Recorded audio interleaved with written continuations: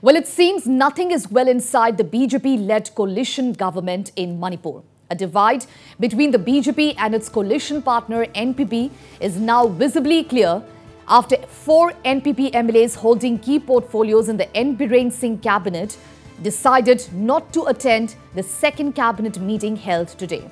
And this is perhaps a clear sign of dissatisfaction in the NPP after its top leader and Deputy Chief Minister N Joykumar Singh was recently stripped off from the finance portfolio in the wake of the financial crisis in the state.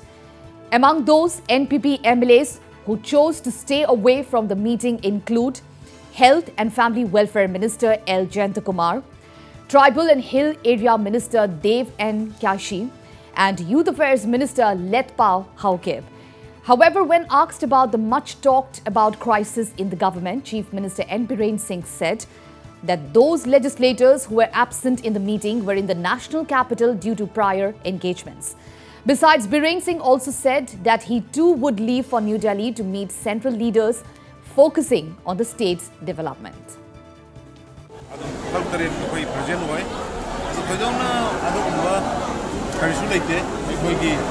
Normal cabinet ado aisu hayeng habak chatkani politically karigumba khara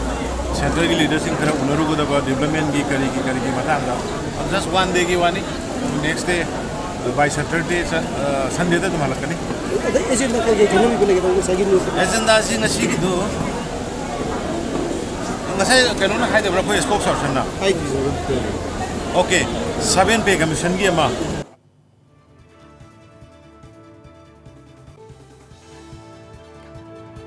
All right, so once again, we'll listen in to Manipur Chief Minister N Biren Singh, what he said.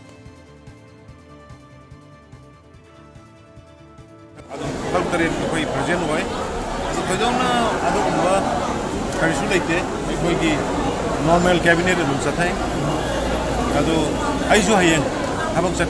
politically